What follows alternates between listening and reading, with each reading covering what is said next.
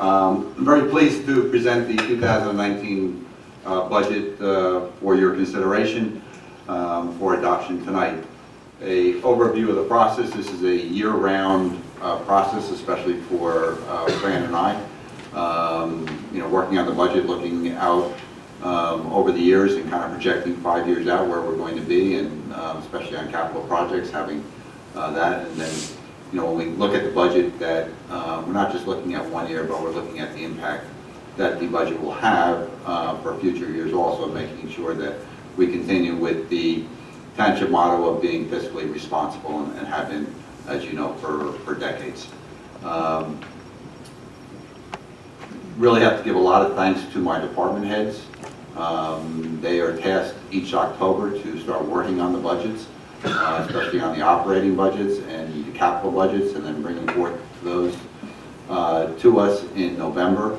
Fran and I work with them to bring everything together so that we can bring it then to the standing committees or the township committee for their review. So again, Herculean work on all of them, and then the township committee each taking pieces of it through their standing committees for those reviews that we do in December and January. And from that point on, really becomes the nitty-gritty with the finance committee, with Mayor Grazel and Mr. Mancuso there, and taking all the different components and putting it together, looking at what our revenue sources are, what our appropriations are, what our statutory requirements are, where we're going to have shortages, where we might be able to find additional revenue to do that. So it's very important on the finance committee to do that.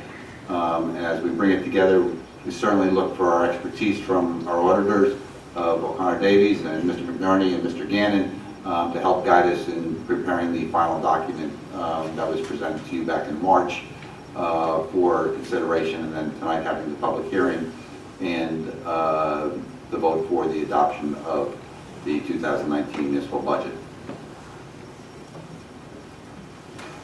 So we are, always have had the motto of being fiscally responsible. We've always come in at very low, sometimes a 0.5% increase. Sometimes we're coming in flat, other times we've had some decreases, but especially over the past 10 years of coming in with very, very responsible budgets, as did all of the budgets that came in through the 2000s and the 1990s, of making sure that every taxpayer penny is accounted for and that it is appropriately spent. We're always looking on to maintain increased services for our residents as to what we can do, similar to the automated trash system that we put into effect about 5 years ago, and we're going to be finishing up this year. Enhancing different services, our recreation facilities that Morris Township is known for, as part of our budget process, and doing the most we can for our residents as our #1 priority. With that, we also look to strengthen and maintain our infrastructure. That includes all of our roads and having a very robust repaving program, and then also looking for funds for certain roads being reconstruction, and also going out for grants, similar to what we're going out for and received this year for Washington Valley Road, $550,000, half the cost of that project. In previous years, getting grants for Picatinny Road, Bailey Hollow Road, every year finding a project that we can apply for a grant and hopefully receive that from the New Jersey Department of Transportation. And the last thing that we've done, and really looking to make sure that our cybersecurity is as tight as it can. We are constantly being attacked with ransomware, people trying to get into our firewalls to obtain our information. We have a very good IT. We're being very proactive in that way. We've brought in consultants to help us. Our IT guys are great engineers, and are kind of our consultants. I kind of look as our architects and making sure that everything works together, but also being there for when we have these attacks and assisting us so that we can prevent them from taking any of our data. And it's been very successful. As I said, we're constantly battling ransomware and other attacks coming into the system, and we want to protect our data and our taxpayers' information along with all of our municipal records. So it's worked out very well, but we, thanks to the Township Committee, have put a lot of money into that effort, and it has certainly paid off over the last several years. Can I just add one comment to that? Yes, sir. Speaking to the microphone? Yeah. So, last week when I met with Mr. Quinn, and he kind of just went through what he just went through, described the cybersecurity practices and procedures that you guys have in place in the township. I was kind of struck because, that is a very forward-thinking and ahead of the curve type process that's in place that we don't actually see in a lot of government entities. So I really, applaud the governing body and administration for having, IT security is a very serious emerging issue. It's been a problem, but it's continuing to be a big issue. And the fact that you guys are proactive enough to put those controls in place, safeguard employee data, safeguard taxpayer data, that really speaks to the entity's, approach to making sure there's strong internal controls throughout the organization. So. Thank you. As with most years, every year we have budget challenges, and certainly things that we have some control over, some things that we are mandated by the state, and then trying to bring that in so that we're within the 2% tax levy cap, but more importantly that we're not coming anywhere near that 2% tax levy cap and looking at things. This year's challenges, again, our employee costs, we have 170 full-time employees that run the township, and we have another 25 or so part-timers, and then certainly our summer staff for our pools and our recreation program. So township has always maintained that our non-union employees would get the same raises as our union employees. We've been consistently doing 2% for the last 10 years, since 2011. For that and looking at that, but that's $300,000 just in that. The other big cost that we have, and again, very little control over, is our health and our pension costs. Going back 5-6 years ago, health was going up at sometimes 8-10% a year, and it was a big battle for that. We had 2 years in a row through the state health benefits plan and in our third-party administrator for our prescription plan, where we came in at 0% for 2017 and 2018. That ended this year. We came in with 6.7% and 7% on the prescription plan for that. So again, additional funding that we had to find in the budget to make this all work. Pensions went up for the public employees. Pensions went up 5% this year, and our public employee pensions our police and fire pensions went up 12%. So again, another fairly big number in our budget, and finding that additional $235,000 towards that. The other thing we look at is our very robust capital funding project. We have, as you know, a number of recreation facilities. We have 125 miles of roadway, a number of structures with 5 firehouses, municipal buildings, sewer treatment plants that all need to be upkept so they're operating on an optimal performance, and having the funding there to maintain those before they get into disrepair and then costing big dollars. So doing the little repairs that need to be done to avoid the huge repairs, and then moving forward on, again, road reconstructions, road repaving, and bringing those, updating our recreation facilities are the primary drivers, along with equipment for like DPW for our capital funding project. The nemesis that all municipalities have are tax appeals, especially commercial tax appeals, and making sure that it doesn't have an adverse impact on our residents. Plan that we began back in 2011 was starting to put funding away for these tax appeals, so when they came to settlement that we had the funding for them without having to dip into fund balance or having to go out to bond, and then being another item in the budget that we have to raise money for to pay off these tax appeals. As you know, although our municipal budget is 25 cents on the dollar, actually is going to drop down to about 23 cents this year, but we're paying back 100% on those tax appeals.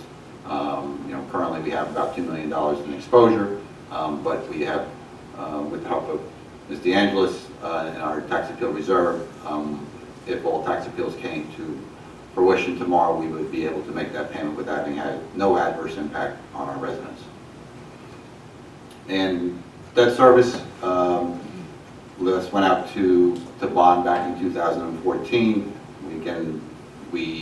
Township has always followed the model that we're only going to raise debt to the amount that we're going to retire debt. That's about 2.6 to 2.7 per year, 2.7 million per year. And again, in this budget, we have done exactly that. But again, the projects that we do, since we went out to bond in 2014, we have to go out for bond anticipation notes, which are 1-year interest payments. So that number goes up a little bit, and then, we'll be looking in the near future to possibly go out and for bond on those projects or paying off some of that debt before we go to bond.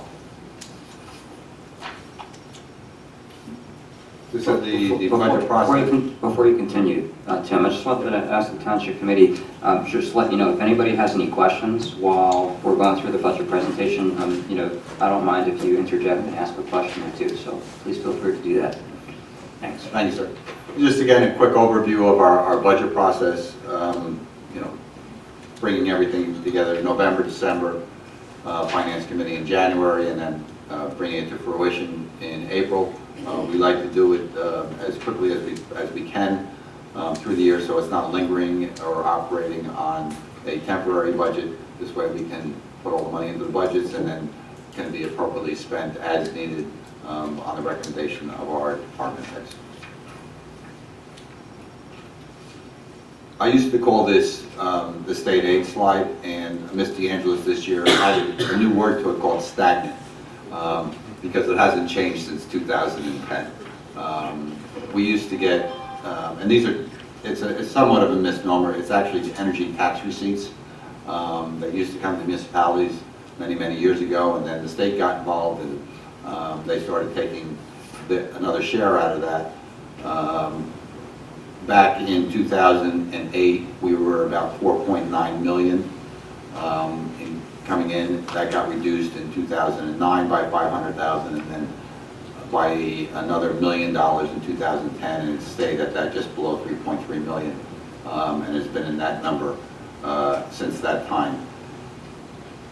We were able to do a calculation, Ms. DeAngelis does a calculation for that, and once we wrap in 2019, over the past 9 to 10 years, we have lost approximately $15 million that is due us in that energy tax receipts.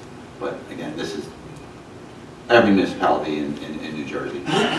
When the governor comes out with his budget address, we're all kinds on pins and needles as to is it going to remain stagnant or are they going to take more of it, and it's been stagnant. So maybe next year we can change that slide. Tim? Sir? With regard to that calculation, is that something that is in writing that each municipality is supposed to get a certain percentage of Yes, sir. those receipts, but we're not getting the full? Yes, sir, it is. Yes, there's a calculation that comes from the state that I have that I can give you that shows it's based on the consumer price index. Yeah. I'm sorry, what? Yes, EIC. EIC? Yeah. Exactly. Okay.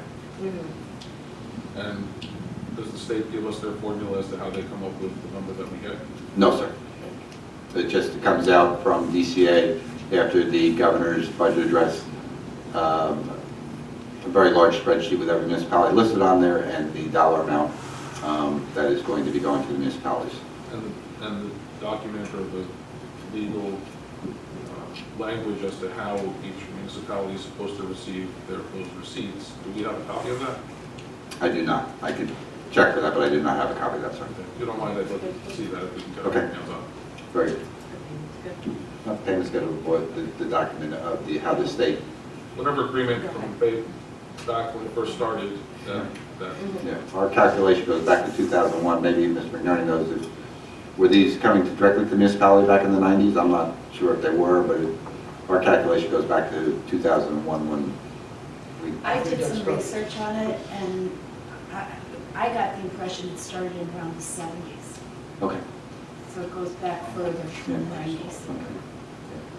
My numbers back in like 2001, we were short like $100,000, and now we're short $1.5 million each year. Okay, thank you.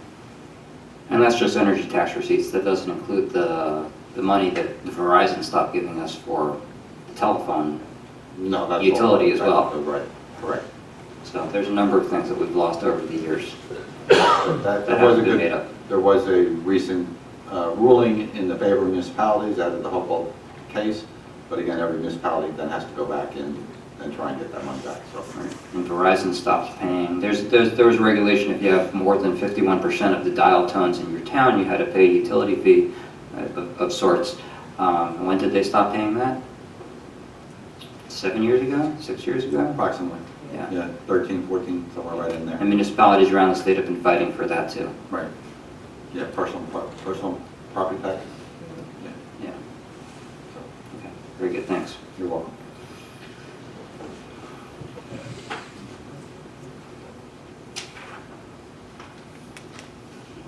As we said, one of the big dollar numbers for the township is the pension cost for all of our employees. As you can see, we're pushing about $2.7 million for that, primarily through police and fire pension system, but also the public employees retirement system. Again, we're seeing, this is an assessment by the state. It's another one of those numbers, you just get the bill, you don't get the reasoning. And our assessment this year was $237,000 increase over last year. That has to be made up in this year's budget. One of the slides that I'd like to put forward is the commercial properties in the township. We have roughly $835 million in rateables for our commercial properties. It's an increase this year of about $6 million. It's been fairly steady over the years, and this is part of our strong tax base for the township. But And that $835 million in rateables, what percentage of the overall rateables is that?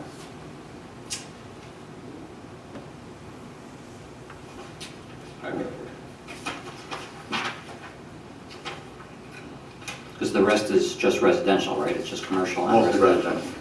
I have it here.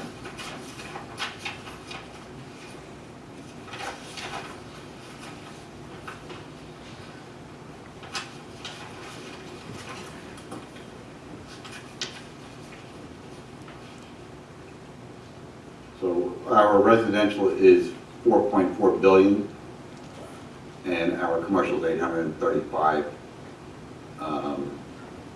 million, so roughly 20%. Mhm.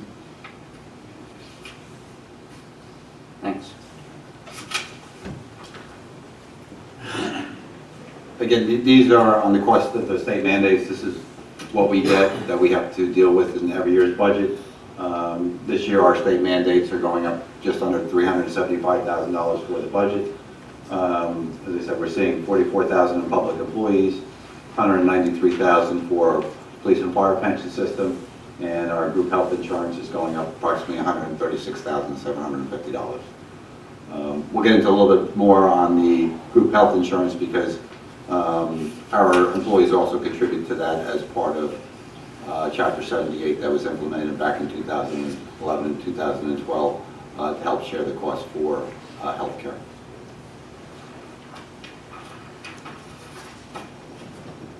The other things that go into the budget, we're looking at our increase in revenue.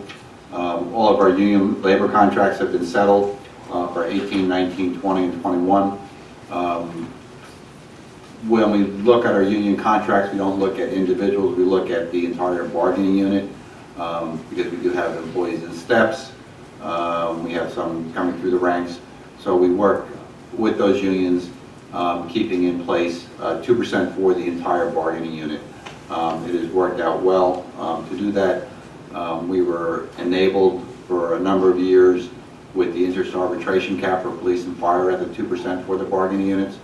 Unfortunately, that has expired and was not renewed by the state of New Jersey.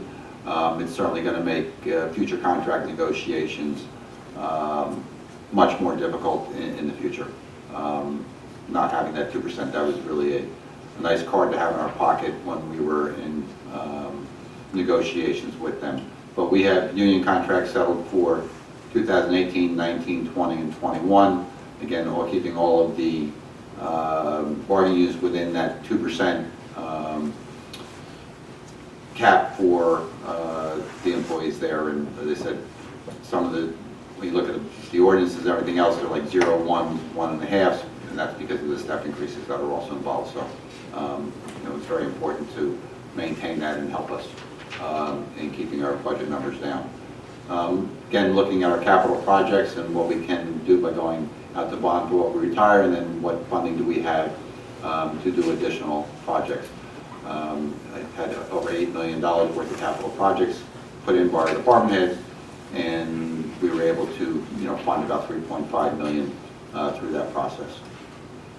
We're seeing a little bit of an increase in the share of the library costs this year. Again, that deals with the equalized ratio because of a joint library with the town of Morristown. That equalized ratio swings from year to year. The year before last it was in our favor, and this year it's going back to Morristown for their favor. So again, it's not a big number, but there is a little bit of a share there, and it is on the tax bill a separate tax now, and has been that way for about the last 8 or 9 years. One of the things that we're always looking at is that state aid number. And as we've seen, it's been stagnant for the last 9 years, but that's always, as I said, on pins and needles each year as to if there's going to be any changes to that, as I don't anticipate seeing an increase. So before you leave that slide, my fingers are too fast there, Fran. Yep. So a couple comments. Second bullet point says the expiration of the 2% cap. Do you think that's going to happen by the end of this year? It did. It did already. It did. Expired. Expired at the end of 18. Sorry, the end of 17. So it was not renewed by the legislature and signed by the governor. So our contract came in at the last day under that, so we had it for this contract. But we're not going to see that unless something changes. So the Township Committee has adopted several resolutions as the leading municipalities urging our state legislators to extend the 2% interest arbitration cap, but it fell on deaf ears. It did not happen. Mm-hmm. Is the 2% cap on the municipal spending still in place? Or Tax levy cap? Did that, Yes, sir. That's still in place? Yes, sir. Yes, sir. The thing with the 2% on salary increases is that what potentially will happen is it's not just the ability to get more than 2%, it's the arbitration process that takes place. And with that comes the increased cost of litigation back and forth between the unions and the township. And those fees can get exceedingly high. And that really, the 2% really put a cap on that. So when instead of buying arbitration, when people would go in and just realize that 2% was what you were going to get, and saved, I'm telling you, that saved municipalities tens of millions of dollars. And then also, it took a lot of work away from arbitration attorneys because they really did not get that intense. So that's going to be a big issue going forward. Very good. My second I'm question. glad you're up to 2021, and that's a 4-year negotiated contract. Right. After this happening, is probably the best move we could have made. Yes, sir. Right. Right. Yeah, so we're locked into 4-year contracts at 2%, so we don't have to go through this for another few years. My second question is regarding the library costs. So just to explain to the public, it's a statutory tax that we're paying. It's mandated, Right. and the library gets to levy. Can you explain about the levy from the library and a little bit more about the equalized ratio so people know how it's divvied up between us and Morristown? Again, it's sort of a mill. It's based on our assessed value of properties. We have a joint library with the town of Morristown. So that equalized ratio right now, it's about 65, 64, 36, 64 and a half, 35 and a half, where the township taxpayers are paying that, but we have a higher tax assessed value base than the town of Morristown does. But as that ratio changes, not only the library is very, very small, as you know, the bigger impact is on the school district when that moves. And this year it moved, 1.5% into Morristown's favor. So they have to raise a little bit less, we've got to raise a little bit more. But we've done some things, especially with our assessor, to offset that with additional ratables coming in to help spread that out for our residents. But hope that somewhat explains it. All right, so what's, do you know generally the library budget number, not just our, and our share of that number? Do you know approximately how much they spend? The library budget is approximately $2.8 million, with 1.8 coming from us and the other 900,000 coming from the town of Morristown. Very good. Thanks.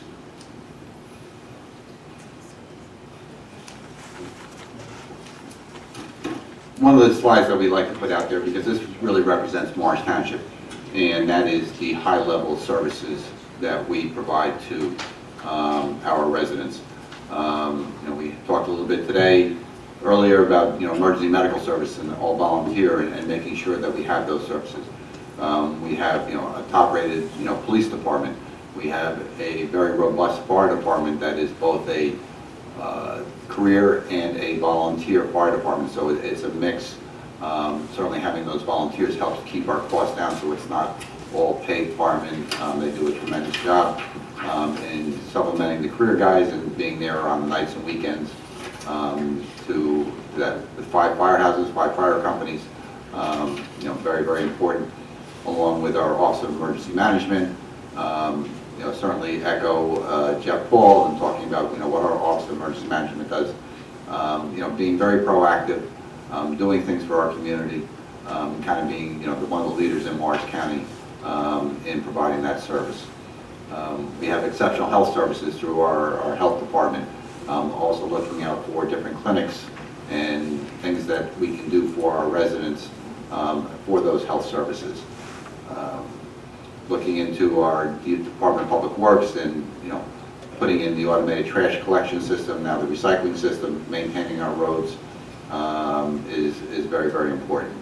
And probably the jewel of Morris Township is our recreation facilities. As you know, we just put in the turf field on Cornine Field, completed that project, but we've got 21 other sites in Morris Township that are well maintained and available for all of our youth sports, our adult sports, to make it the Morris Township is a special place that offers exceptional recreation facilities.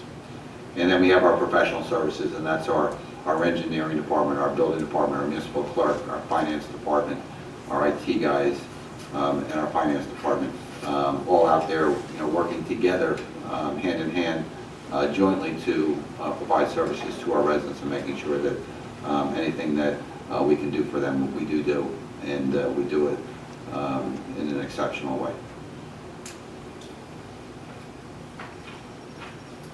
Always looking for shared services, and kind of when we look at shared service, we always want to make sure that we're not just jumping into a shared service, that we are looking for things that are going to significantly benefit the Township of Morris, both efficiency and fiscally. One of the things we did was back in 2013 is to put together the joint municipal court with Madison, Chatham Township, Chatham Borough, and Harding, and going down there. It has saved the township, hundreds of thousands of dollars towards that. We have a very, very efficient court that's run out of the Borough of Madison, but it is, again, often cited by the state legislature as being one of the fine examples of what a joint municipal court should be, and urging other municipalities to follow the model that we have done with these other municipalities. Sewer, we've had agreements with a number of different towns over the years, and basically that's because it's all based on gravity. And we take some, we give some, but we work out agreements with all our neighboring municipalities for sewer services. So again, running efficiently, we run 2 sewer plants, but again, we're also sharing flow as to we don't have to put in pump stations and other things, so that we can keep those costs down by doing those different agreements with municipalities. Again, we spoke briefly about the joint public library. Again, another fine jewel that's been around for many, many years, that's operated by the two municipalities and with oversight from both governing bodies. And then the other thing is the public safety and communications is another place that we're saving a significant amount of money. Went back in 2011 up to the County of Morris for communications and dispatch services for our police, fire, and EMS. Again, saving hundreds of thousands of dollars every year. In fact, the first year we did, if we had not done that, we would have had to go out to $1 million refurbishing of our communications center and new 911 system. So we were able to defer that cost, and then for approximately $320,000 a year, we're getting the service, and the county's kind of implemented now that they're running it at a zero increase for municipalities that have been there. Can I ask a question about that? Yes, ma'am. It's my understanding that almost all of the towns in the county are part of that, is that correct? That is incorrect. Incorrect. It's about 2/3. 2/3. There's a number of municipalities that have decided they do not want to relinquish those responsibilities to the county or keep it in-house. So towns like Madison, Florham Park. Some have gone both ways, where they're keeping some and sending out, like Hanover Township, East Hanover, but some of the major, like Parsippany is not, which is one of the major ones, but you take, Morris Township, Morristown, Randolph, Roxbury are kind of the big boys in the game. And then you have a lot of these smaller towns like the Mendhams, Morris Plains, Hardings, Mountain Lakes, Boons, that are all part of it. And it would be to everyone's benefit, cost-wise, if the number of towns increased. correct? Originally, when we joined, is once they got to a certain number, then it was going to be absorbed into the county tax base. And that hasn't happened. It would be nice, but maybe someday it will be. But the county's also looked at that, so they have not increased our rates in a number of years for that, even though their costs are going up. Okay, thank you. Again, looking at our key savings, how did we do this year? Again, about $180,000 on the joint municipal court. That's a very, very conservative number. I think if we actually were still having that joint court, it would probably be much higher because of employee costs. With Chapter 78, our employees are contributing more than $1 million to our healthcare costs. Those healthcare costs are, pushing $3.5 million, but we get that $1 million offset on that. So about 30% of our healthcare costs are paid by our employees. And the way that works is their contribution is based on their salary and a percentage of their salary. So certainly your higher paid employees are paying approximately 35%, where some of your lower employees are paying about 10%. When we went out to for tax appeal, it was an $800,000 expenditure that we had to break out over 5 years. This will be the last year of that $160,000, so we will not have to raise that money in next year's budget, so that'll be a positive going into 2020 of a little additional funding there that we can use for the budget purpose in 2020. The biggest thing in this, I give a lot of credit to our assessor, Kathy Villarengo. We're working very diligently, so when we have new properties coming on board, we have commercial properties that are being refurbished to make sure that all of the ratables increases are done in the tax year so that we can capture them for the rest of the year, but more importantly going into the next year, that will help in our assess our rateable base. This year, it will bring in approximately $47 million in additional ratables. That results in, just on the municipal level, approximately $200,000 in additional tax revenue that we can use in the budget and spread that out. So the impact is for all of our residents by bringing those additional ratables on. And it also helps us with that equalized ratio when we get into the school district and into the library. One other key savings that you maybe could have put up there was the trash collection system that was put in place a few years ago, the one-arm bandit. You mentioned before that one of the capital programs we're doing this year is to finally convert over the last sector of the township to the automated recycling, correct? That is correct, sir. And what do you suppose, putting aside the capital appropriation for the truck itself, what do you suppose that the savings are in manpower by converting from what used to be, what, 3 guys on a truck to Two gentlemen on a truck to one man on a truck. just 1 man on a truck? Right, and we went from 13 members into sanitation down to 7. And also with a lot less injuries. And that was actually the driving force behind it. Besides it was a big expenditure going out. We probably spent over $2 million to put this in place over a 5-year period. But what we're seeing is on the workers' comp side, he's got the repetitive injuries of lifting, the back injuries. But more importantly, what we saw is sometimes people put out in trash like needles and other things, and we were getting needle pricks, those kinds of things that we had to address. And then we had some instances where you have 2 guys loading stuff into the back and hitting the compactor, and people have put in volatile substances, and we've had exposures where they've been subject to chemicals and the truck catching on fire to do that. So by going to this, we've been able to kind of really protect our employees, reduce those worker comp injuries. There is an exposure we've had, where it goes into the truck and all of a sudden there's a strong smell of gasoline or something else, and the operator of the truck is able to get out and call for the services, and we emptied out and find that somebody decided to dispose of gasoline by putting it in a plastic bag with kitty litter, and become very volatile and catch on fire. And those unfortunately are not rare occurrences, but they happen. And just trying to reduce those exposures to our employees. But again, we're also now saving on employee costs, and also are dedicating employees to other positions where we can, put another guy into the recreation to work on the fields, and putting guys into basin repair and those kind of things. So making sure that infrastructure, we have manpower to do that, and we don't have to outsource that through our capital program. But it has been a savings to the township. Yes, sir. Yeah. Big I outlay. wanted to point out that it's Big outlay, but we're getting the dividends back now. great, very good. And credit to that goes to, I believe, former Mayor Dan Caffrey for Actually, it was Scott Rosenbush. Scott Rosenbush. And Bridget brought it in. Dan brought it over to recycling.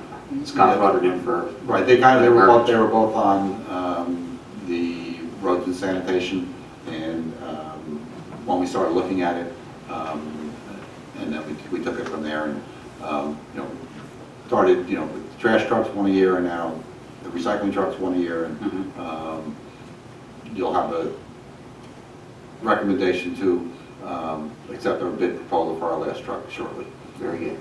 Thanks. This is where all the money comes from on the revenues. So this year we're taking $6.25 million in fund balance. Last year our fund balance came in approximately $1 million above the year before. So we took that money and rolled it back into the budget, primarily to help with our capital program. Our miscellaneous revenue, permits, fees, hotel tax, that kind of thing, is pretty stable, coming in at $5.7 million. Rebecca's doing too good of a job on the collection of taxes, because delinquent tax has gone down a little bit from previous years, but approximately $0.48 million is coming in on that.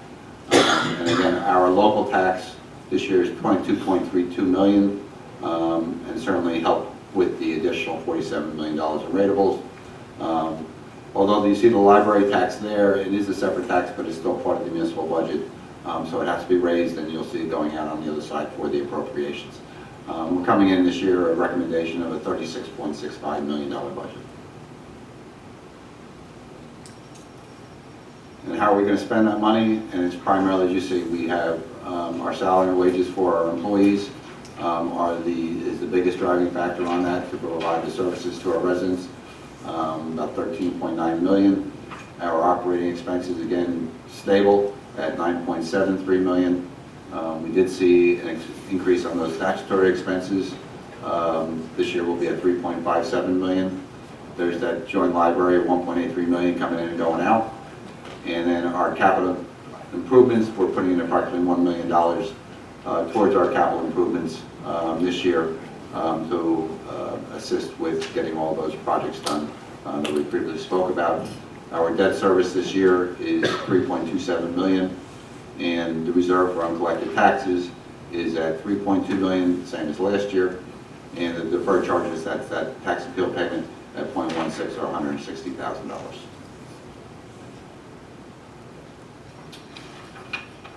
So this is where the tax dollars go. And although, you know, Morris Township, we were up at one point around 25%, it's kind of reduced to about 23%. The county's going up a little bit, the school has gone up, the school went up from 60 to 61% this year. So, and then the library's in there, but again, 23 cents on the tax dollar is part of the tax bill. The driving force, as you can see, is definitely the school bill. The school, you know, goes up, you know, at least 2% a year. Sometimes they dip into that cap bank and have to, like they did last year, for security services. But again, we're looking at a 2% increase on the school board on the school tax this year, and that'll be the driving force on the tax bill this year. So, as we take a look at it, we talked a little bit about there's an appropriations cap for $1.83 million below that. You look at the 2% tax levy cap, we're $2.39 million below that.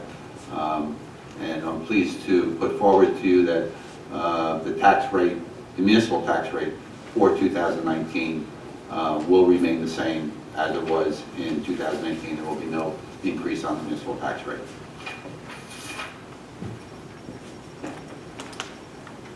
We spoke looking at a very robust capital program to keep our infrastructure.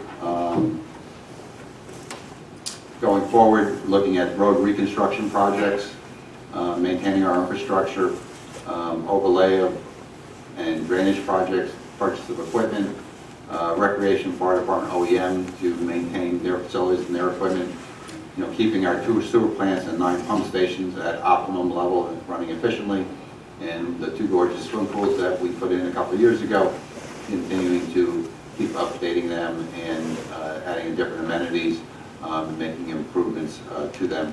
And then we're going to make some improvements to the train station. I'm sorry, I'm going to go back 1 second. Some of the major projects that we completed in 2018 were Lake Valley Road improvements. Again, that was done partially with a grant from the state. The long-awaited Cornine Field was completed last year, and we had the grand opening for that 2 weeks ago.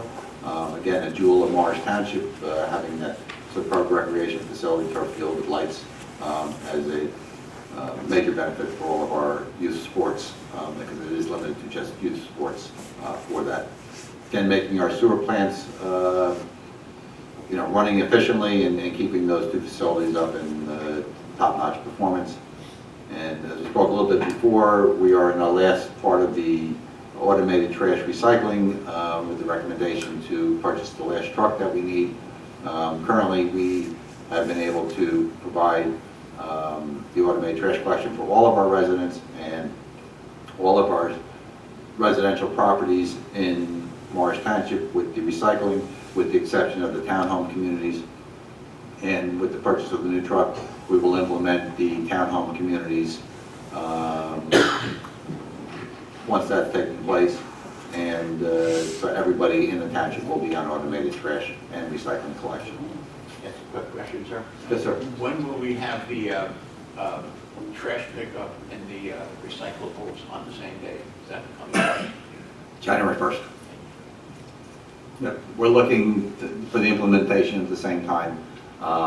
You know, we were originally hoping to put that in place this year, and just it was efficient-wise, we weren't able to do that. So we're looking to do that. But I've had other concerns that people like the exercise program going out twice a week rather than once a week with their kids. But that's the initial thought process, is to put that into place. Sure. But basically, it'll make it easier for everybody by just having 1 day a week to take your trash and recyclables out instead of 2 nights or 2 days.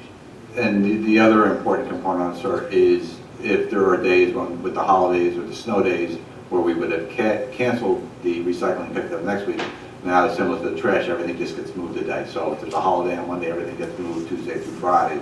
If the holiday's on Thursday, then everything gets picked up on Friday. So the benefit of that is, with the fully implementation, is that there'll be no more people that are on Mondays kind of get the short end of the stick time, so short end of the stick sometimes, because you know the holidays that fall on Mondays are more than the holidays that fall on Tuesdays and Wednesdays. So Or like Friday this week, where I'm not getting my recycling picked up correct. because of Good Friday. Right. But if you wish to, on Saturday morning, maybe take it to the recycling depot. It's a great place to meet people. Especially on a Saturday. Especially on Saturday morning. There's coffee hour, there's the regulars, and it is a great place to meet your constituents on any Saturday morning. There are a lot of stories. I'll consider that if I can strap my recycling bin to the top of my car. I kind of miss it. I used to like that because I never broke my box. I would just wait till Saturday and run them down there, and my wife would kind of like, how come it took you an hour? Well, what we're looking for to complete in 2019 is Washington Valley Road, you know, important connector road there, and using the grant money and the general capital money to move that forward. Currently, Oak Lane is under reconstruction. House Road area will also be going out for reconstruction. That bid will be going out next month. We are finishing up on the Collinsville playground improvements, and the long-awaited Skyline Sewer project is commencing this month, and again, putting into place the automated trash recycling for Phase 3. So those are our major projects for 2019. On the pools, we are going to do some improvements there. We talked briefly before. Again, keeping them up and running now that we have a significant investment in them. You know, chlorine is the, you know, just destroys anything that's metal in some of our infiltration systems. So new UV controls, replacing some doors, the shade structures, and then also some metal lockers, replacing them with fiberglass to offset that chlorine there. And then just a, you know, a small project over at the train station, which is a utility and somewhat of a historic building, and then, you know, keeping that look to it, and the gutter system there is, you know, starting to lots of holes and everything else, and you know, bringing that up but maintaining the look of the historic building that is there, instead of putting on what I will call modern day gutters.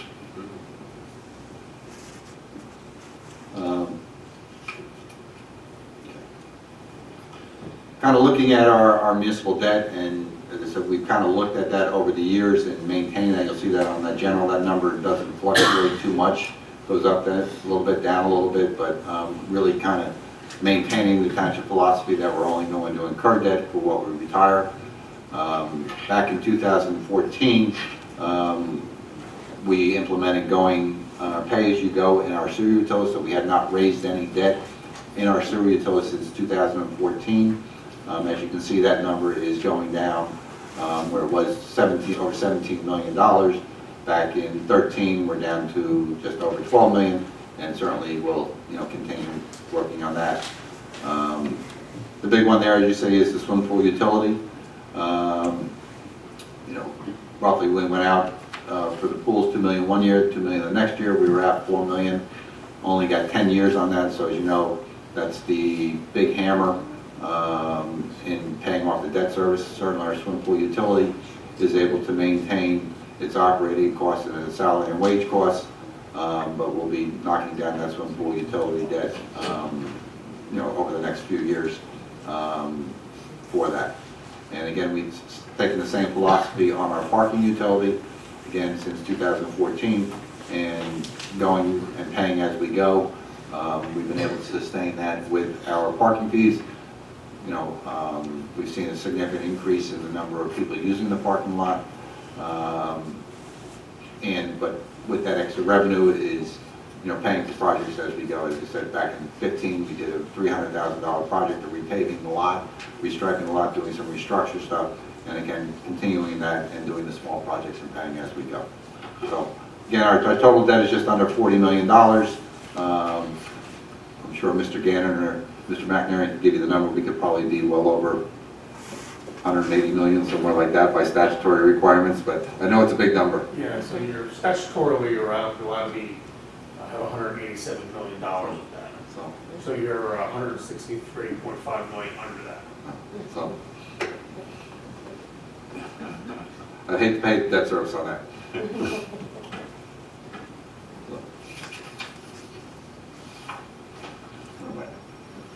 Our sewer utilities. Okay, these are our utilities, and these are the budgets for them. Running the sewer, it's 2 major sewer plants, 9 pump stations. It's a big operation. Out of that 9.2 million, roughly 5.8 is operating expenses. 2.19 is we're raising for capital as we go, and we're paying off 1.3 million in debt service. On the parking utility, we're looking at $355,000 operating budget. Roughly $239 is our day-to-day expenses, $25,000 for capital improvements this year. And again, our debt service on that is $90,700, and again, we'll be moving towards eliminating that debt. The big one is the swim pool. Roughly running the 2 swim pools with the staff and with the operating expenses for that is approximately $1.1 million. Approximately $718,000 of that is our operating expenses and our salary expenses.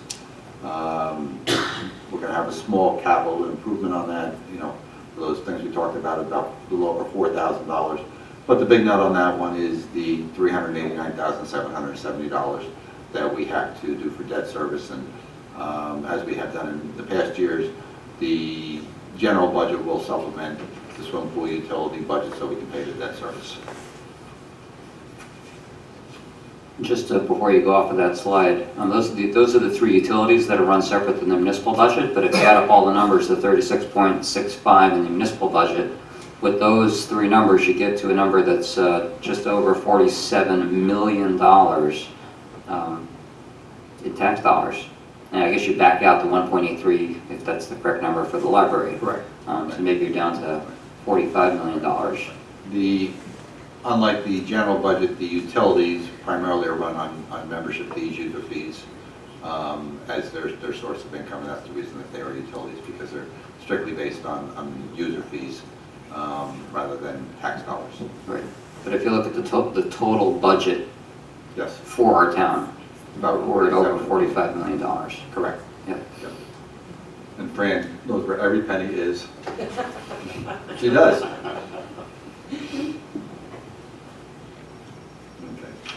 The important thing for our budget and keeping us fiscally responsible is fund balance.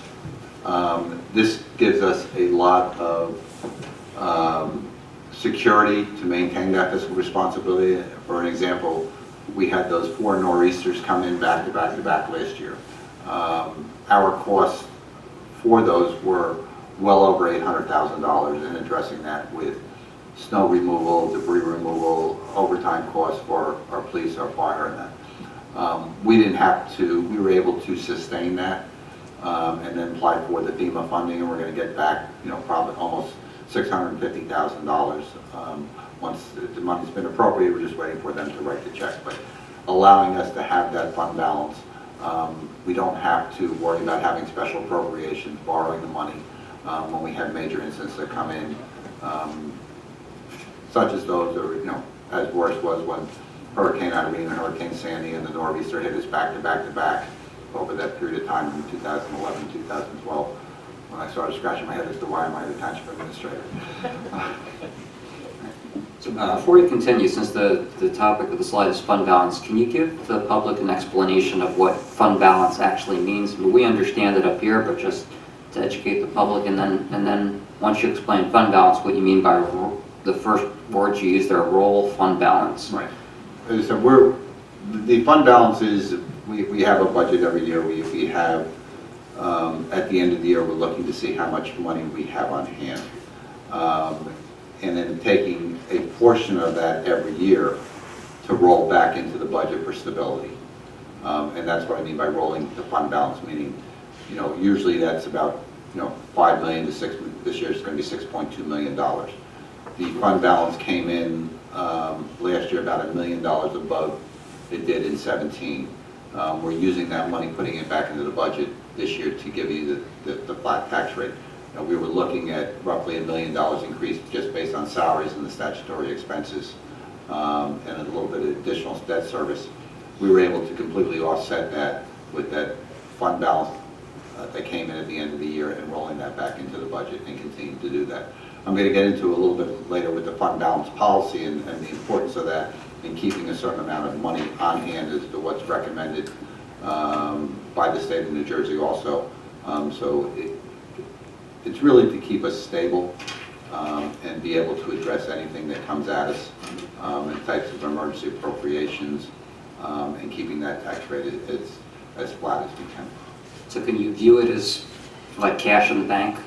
Like I said, Sometimes I look at it as like a rainy day fund. If anything bad goes wrong, you have, just like we all do, we save for, we save for emergency expenses. Right. It is because if we didn't have fund balance and,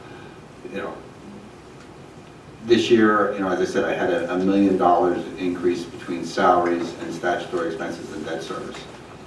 If I didn't have that to offset it, we'd be looking at a fairly significant tax increase this year. But because I had that, or I had the availability of that, I was able to offset those major expenses with the additional money we had on hand. So that fund balance will fluctuate from year to year depending on the emergencies and the other spikes of expenses we have. And what we take in, and certainly I think we're going to see some increases on that because, we run very fiscally responsible. We have a number of projects that are out there that are going to be coming online. We'll be finishing up the Honeywell project. The Colgate project is underway. We've got some other projects that are coming. Hopefully we'll see some increases in commercial ratables rather than residential ratables to help us maintain that. And certainly it gives us the option, or the Township Committee the option, when that additional money coming in is, do we reduce taxes or do we take that and we do more infrastructure repairs and do those kinds of things and services for our residents. And those are decisions can be made each year based on what that fund balance comes in at the end of the year and where it was in relationship to where it came in the previous years and where we see it going. And again, looking out, what do we see coming down the road. Could the public look at that, Mr. Quinn, as saying, municipal accounting, we use a fund balance, but if we were a corporation, we would have assets less liabilities equals equity, and that's basically what it is. Surplus is the equity that we built up over the year. Yes, sir. Mr. Mayor, if I- Yes, please. the other side is the budget only reflects our known appropriations. So there could be tax appeals out there that exist, or the potential for a tax appeal that does exist that's not in the budget. There could be infrastructure that hasn't been updated that's not in the budget. So I'm speaking generically when it comes to not just this municipality, but other municipalities, where you see maybe they don't stay on top of their infrastructure, maybe they don't have tax appeal reserves. That fund balance then isn't a real number. So there's things that are in the budget and there's things that aren't in the budget. And the fund balance protects us against those things that aren't in the budget. And in other towns that haven't had that, sorry, John, in those towns that haven't had it, I've heard stories, they have to go out and borrow money because they have an emergency and they actually don't have the funds on hand. That, and it's also a deferred charge. It's an emergency appropriation that has to be raised in subsequent years using resources of subsequent years that should have been taken care of in the current year. Very good. Mr. Arnett? Mr. McInerney, could there also be in this budget or any budgets revenues that have not been accurately reflected, in that revenues are being reported at a certain number, but really the revenues come in at a higher? Yes, that could happen, and that's a question. Mayor, just on the tax appeals, I mean, as Mr. McNary said, you know, we had that, we had a $4.9 million exposure at the end of 2010 on tax appeals. We did not have anything in reserve for those tax appeals. Back in 11 and 12, we put in $2 million each year to bring it down to 2.9, but then we had to go before the local finance board to technically borrow that $2.9 million. We did borrow it from ourselves out of our open space fund, but again, over the next 5 years of budgets, we had to put in $565,000 for 5 years to pay off that $2.9 million. So the budget that came in the following year was, I think, one of the years that we did the reduction because, again, we were raising less, you know, that 565 that we had no longer had to raise in the budget. And I think spoke previously about is, you know, that's a lesson learned that, you know, we've got to make sure we have that, you know, exposure. You can count on your commercial tax appeals.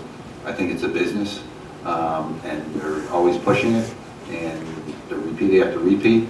But we have to be ready for those and have that exposure. So we're not looking at it where we have to go out to debt for it or have to raise additional funds in the budget, in my opinion, so that it doesn't have an adverse impact on our residents, especially if you had to go out for a special appropriation and then you're paying it out over a 5-year period.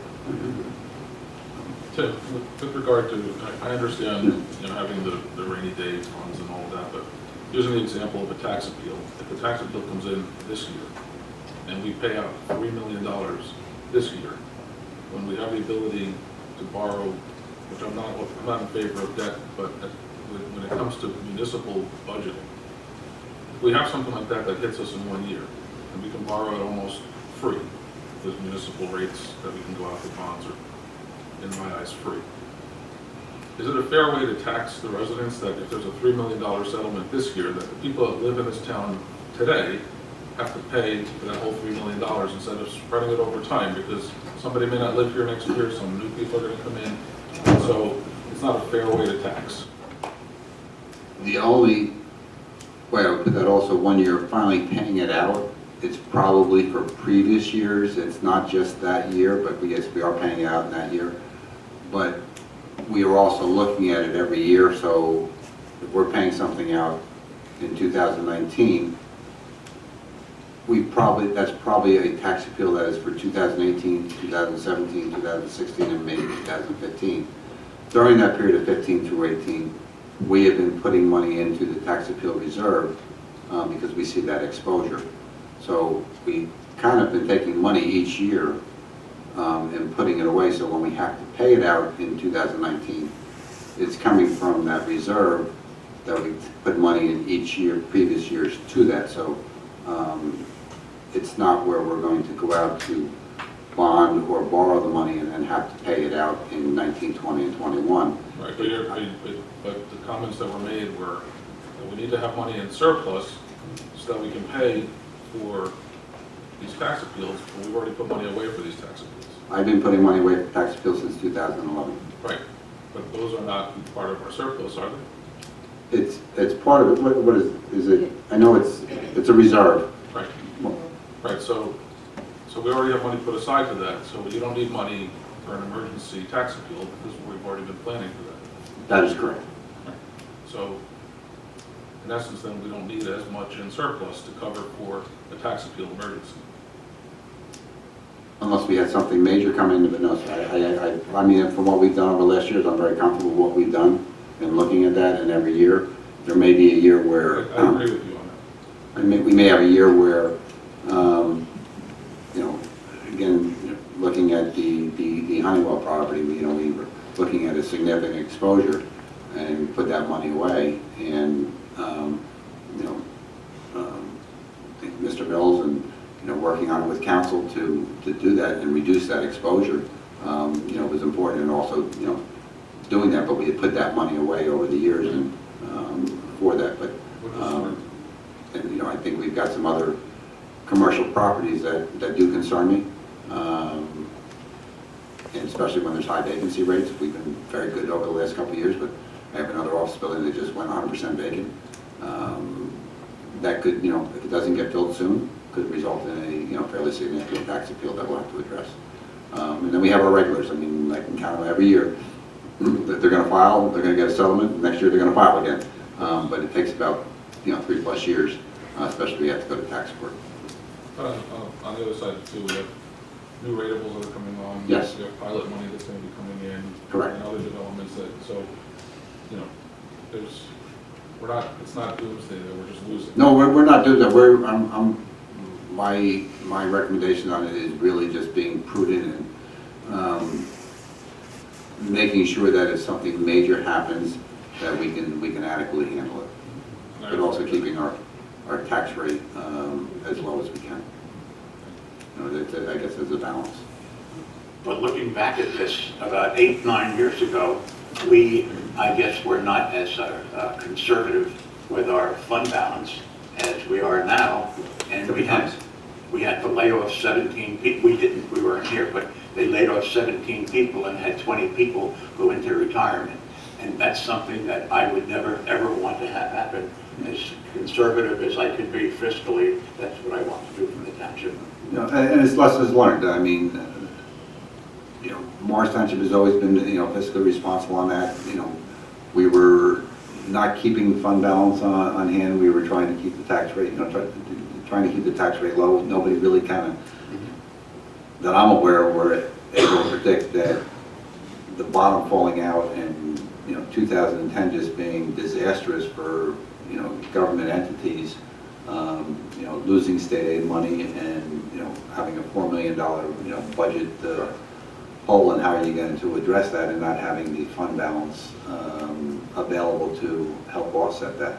I think the things that we've put in place and basically lessons learned back then is to making sure that we are fiscally responsible, so we go into another downturn like that, we're not going to have to go into reducing services for our residents, having significant layoffs, reductions in force, furloughs, and the tax appeals. I mean, the economy is great right now, so our tax appeals are down this year. But if the economy turns a little bit and goes down, we're going to see an increase in those tax appeals and the amount of money that's being spent. So we want to be prepared for that and really taking a lesson learned from what took place in the 2000s and making sure that not all of our fund balance is going into the budget process, but we're keeping roughly 15% of our appropriations on hand. And you just made the point that I was going to make. We've been lucky that the last 8 years the economy's been strong. It's been going up every year and the economy is still strong, but it's not going to go up forever. Nothing goes up forever, things fluctuate eventually. And so while I understand your points you're trying to make, John, that maybe today the reserve is higher than it needs to be, but you never know when the economy's going to turn and the things, I don't know if the bottom's going to fall like it did in 2010 or 2009, but it's just, the reserve is there in case that happens. The economy falling doesn't have the direct impact to what happens here. Well, it has an effect. All of the, I'm not for people being laid off, but out of all the layoffs that we had, all of the services are still being provided in the municipality, in the township, at a very high level, even with the less employees.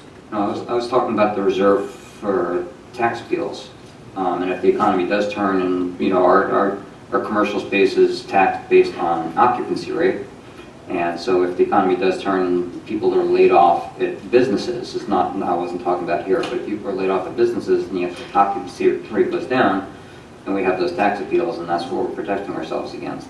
And so maybe we're being a little conservative in how much we're saving, but the money is there if that happens. And another point of view is if the state is having trouble balancing the budget and their pension costs are totally unfunded in so many ways, that $3.2 million may be something at some juncture the state would say, let us go take X amount out of each of those things. So that's a factor we don't know. And we've done this together, Tim and I, for the last 8 years, with Jeff included this year. And John the year before, and we've never really known what that state aid was going to be. And it was a not scary, but it was a concern to us. Still is. Yeah. Mr. Mayor, one other point, and both Mr. Gannon and myself have taken notice. We're talking about a healthy fund balance that has been in place for a number of years. You've started to, you fund a tax appeal, reserve account. You're starting to fund capital improvements through your operating budget. And the point that we find a little bit amazing, you've done this over 10 years without raising taxes. Yeah. Well, especially in the last 5. In the last 5 years, we've kept the tax rate flat for 3 So I'm years. saying there's a graph that shows that there has not been Yeah. a significant tax More to come. increase. But over we've the lowered last it, 10 we've lowered it by a point in 2 of the last 5 years. So I think that's pretty. So with all these, all I'm saying is with Yeah. all these, all these safeguards to create these reserves, you haven't raised taxes to do that. Yeah. Okay. Sorry. Did we talk about the fund balance? We're going that. I hit the button. I overstepped my bounds. We talked about, looking at this, and I reached out to many municipalities in the state, and, really having a policy in place as to, what our fund balance is. And I think we found a very happy medium here to do that. Again, basically being fiscally conservative. We had that AAA credit rating. It is one of the staples of Morris Township. We're certainly going to need that AAA credit rating when we go out to bond, if it's next year or when we do. Maintaining that cash flow for emergencies that we spoke about, unanticipated expenditures. So, without reading it all, but fund balance is just very, very important for our fiscal stability. It's also recognized by, the state of New Jersey under Division of Local Government Services and the credit rating agencies as to how much money we have on hand, and certainly supports our AAA credit rating. I kind of looked at, where we should be. The norm with municipalities that have put in the policies is roughly 15 to 20% of the general operating budget appropriations for the salaries, operating expenses, statutory expenses, debt service, and capital improvement. I did take back that out with the reserve for uncollected taxes. We're trying to roll that back in every year at $3.2 million, even though it's a one-time appropriation.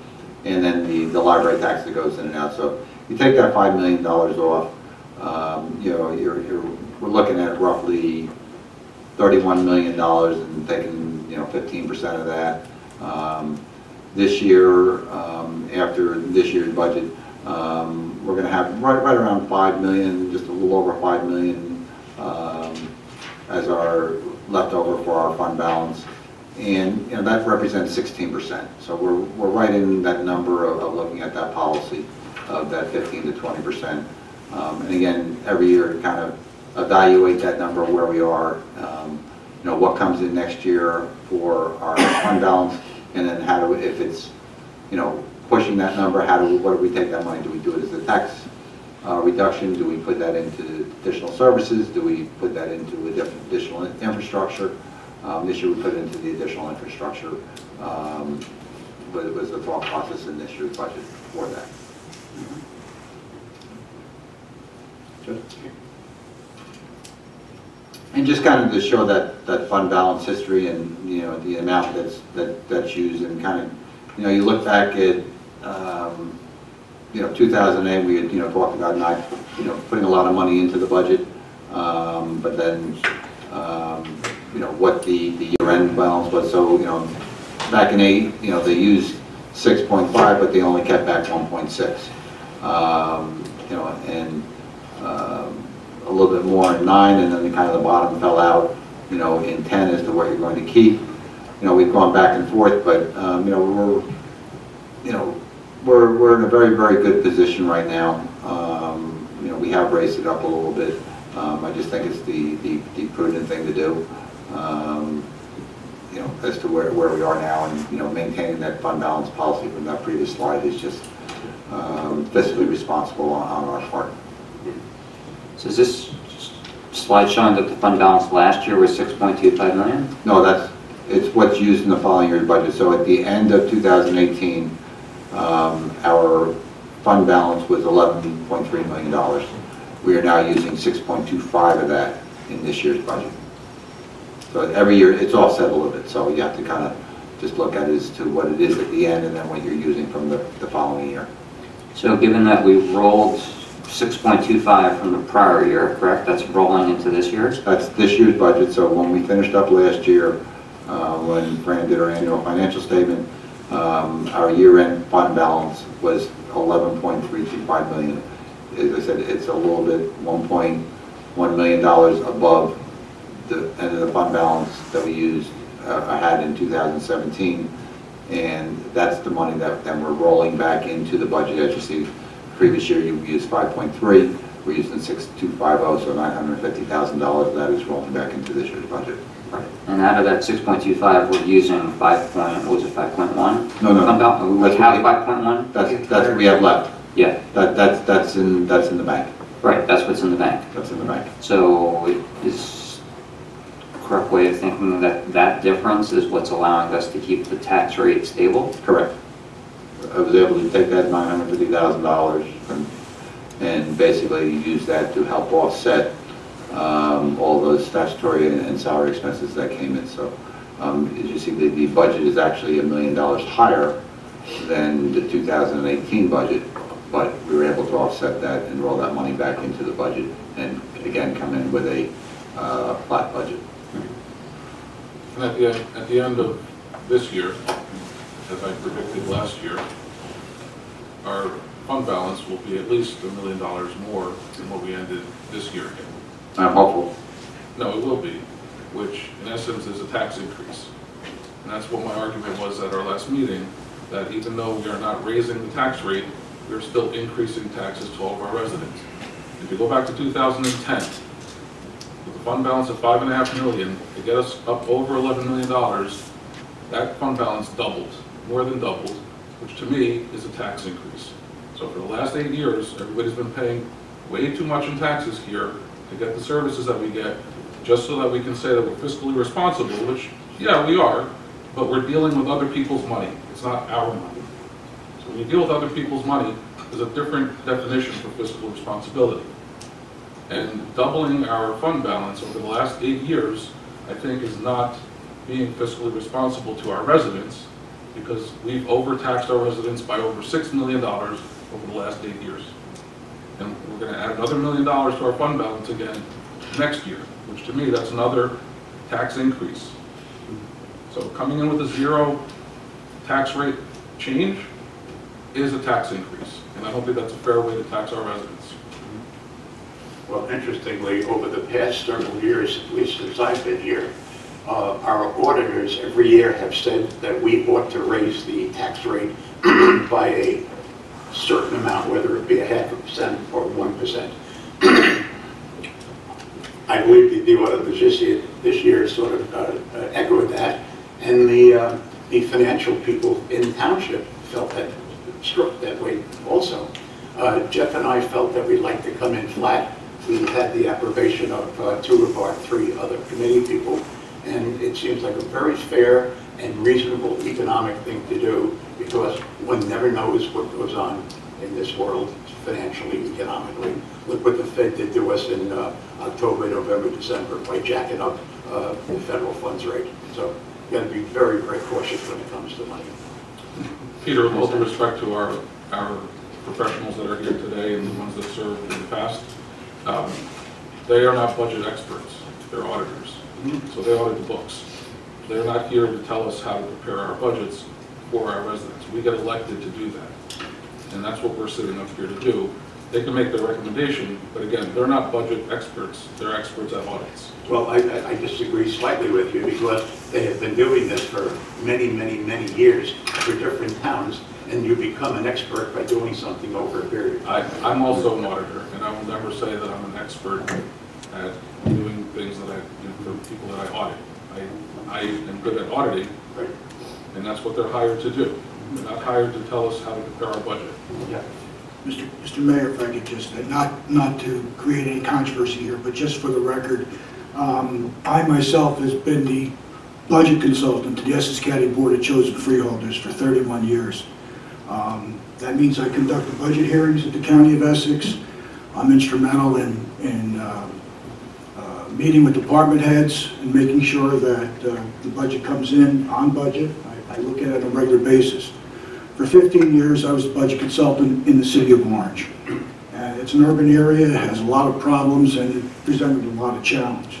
For 8 years, I was the budget consultant for the city of East Orange. That's a massive budget down there. So I just want to make the record straight that my expertise lies in both areas. And I thank you for clearing that up, but we didn't hire you to consult us on the budget, we hired you to prepare an audit. Correct? I do think, well, So The other thing, and I know Mr. McInerney many years, when I was the mayor of Roseland, I brought him in because he is the best at what he does. And he will tell you that I had the same philosophy back then for 14 years, but even prior to him coming and preparing budgets.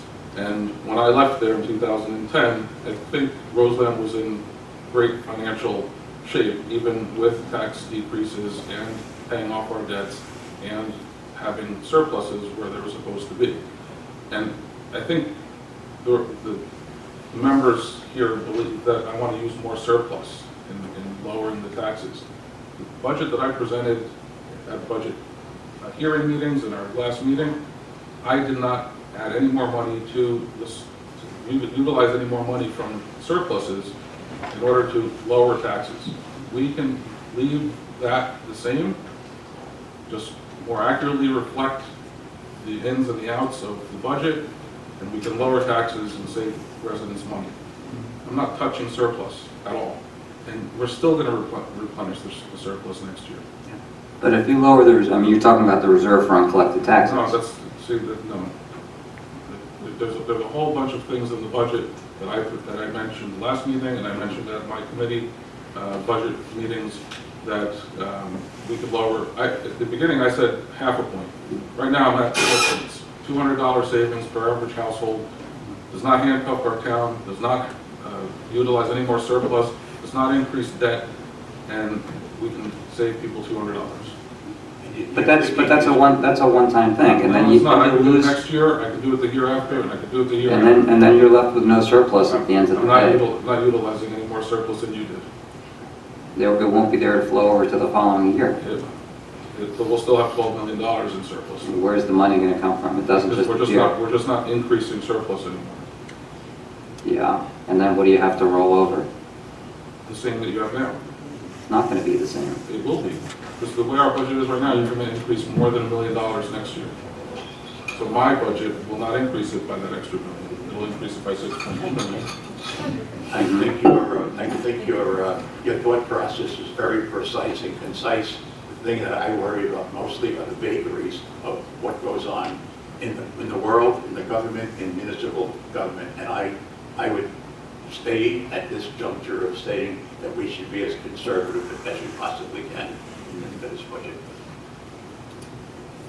Okay. Move on. Move on. We talked a little bit before about property values and equalized ratio. You know, our assessed property is $5.3 billion, again, up $47 million over last year.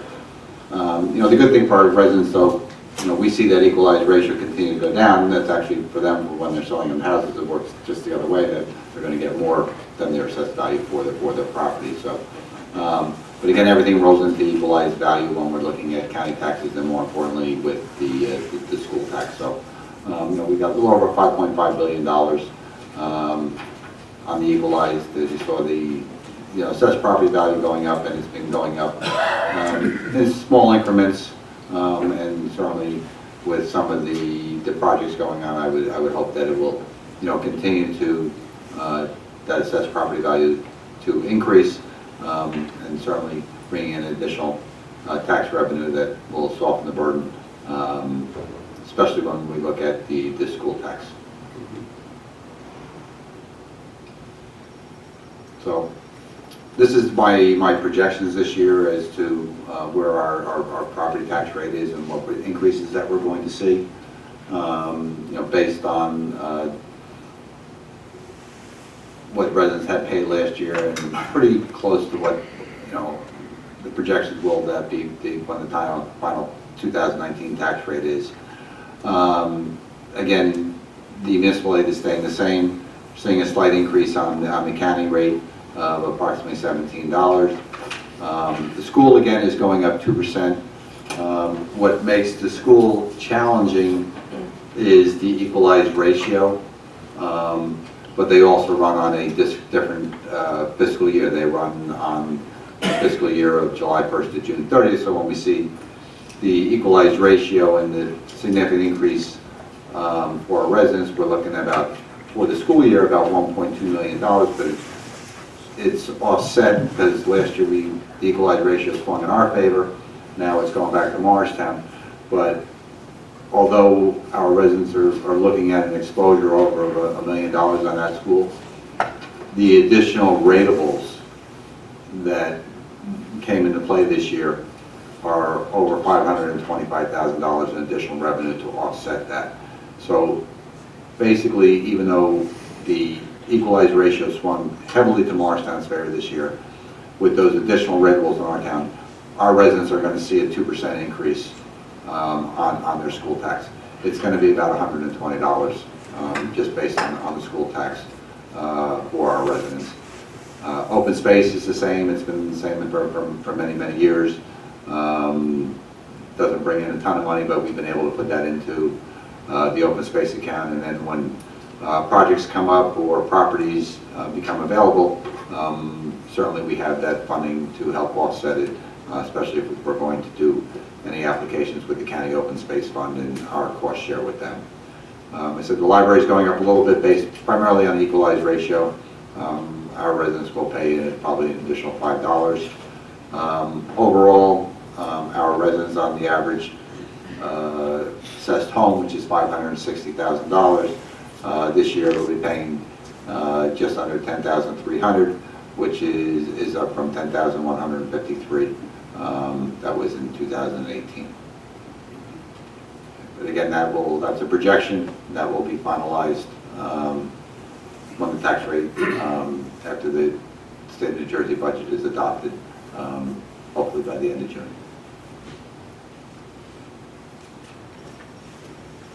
I'll give Mayor Brazelli, said, can you give us a slide and kind of show where Morris Township has been over the years compared to where the school district is? And I think the slide tells everything. That significantly, the school district is, 2% pretty much all along.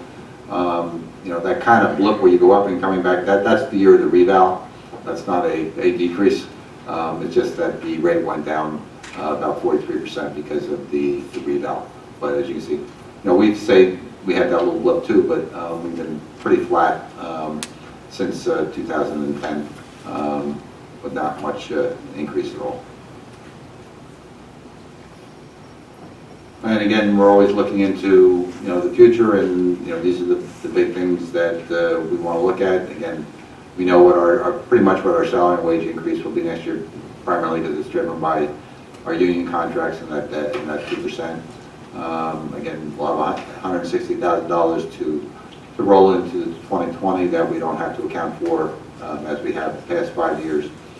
Looking at our revenue projections and where they are, as you know, our building department and construction code fees have somewhat skyrocketed, and looking at that, I'm sure there will become a time when that will again flatten out. But then also, as we go into, and the red herring being the state aid, but again, health benefit costs and pension costs, somewhat beyond our control, but getting those numbers from the state and then factoring that into the budget. And I'm sure you're tired of me talking, so I will end my presentation and certainly open up to any other questions or comments.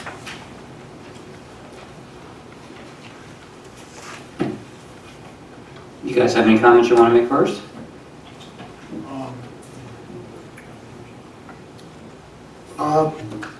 First of all, this is our first meeting before you, and I wanted to thank all of you for the vote of confidence and awarding us the contract as the township auditors. We did meet with the administration just to look at the philosophy of how you do your budget. We certainly did not give any advice as to what numbers to put in the budget, but certainly just to get a handle on I guess, the fiscal policy of the township. You know, there's diverse opinions. From our standpoint, neither one's wrong. It's just a question that we believe, and again, for whatever it's worth, it's just kind of an overall viewpoint, that there's still opportunities here to utilize that fund balance for purposes of taking down debt. There's nothing to say that you have to go out for debt. You have $7.3 billion worth of bans. There's no reason you can't appropriate some of that fund balance to pay down some of those bans. And although $40 million in debt sounds like a lot of money for a township this size, it's definitely manageable given the fact that you have been able to generate positive results of operations every year. But at the same time, those are things to start, we believe, to start kind of looking at whether or not. So fund balance may be high, but if you start to design in your budget opportunities to pay capital improvements going forward out of the operating fund, as well as possibly pay down bans, as opposed to going out and funding them as bonds for an extended period of time, which includes the cost of interest. That's something we believe you should take a look at. But again, we're kind of at a 10,000 view down, and believe that this is a fiscally prudent budget. Can I say one more thing? Yes, please. I'm very comfortable in where we are. I would love to say, especially in an election year, I'd like to lower the tax rate by a lot. But you know what? It's more important to me to be fiscally conservative and do what's best for this township. And as it stands right now, I don't have the exact facts or figures right here. We rate up 566 towns in New Jersey as having between 5 and 10% of the lowest tax rate. And I just think that's a pretty incredible thing to do. And Tim, I'm going to put you on the spot a little bit here. We've had discussions internally about 3 ways to go. We could keep the tax rate flat, we could increase it just a little bit, or as Mr. Arvaniti suggested, we could decrease it a little bit. And we had toyed with the possibility of even increasing it just a little bit. And can you just review that philosophy? Certainly, we are always seeing increases every year that we need to address, and that's our employee costs, our operating costs, our capital improvement costs, statutory expenses. I've always been on the thought that if you go up a little bit, it makes it a little bit easier every year to keeping that tax rate low.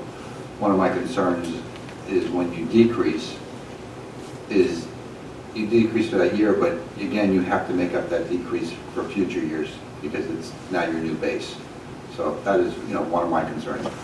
Certainly, we've been, certainly very, very fortunate in the last few years where we have new ratables coming in.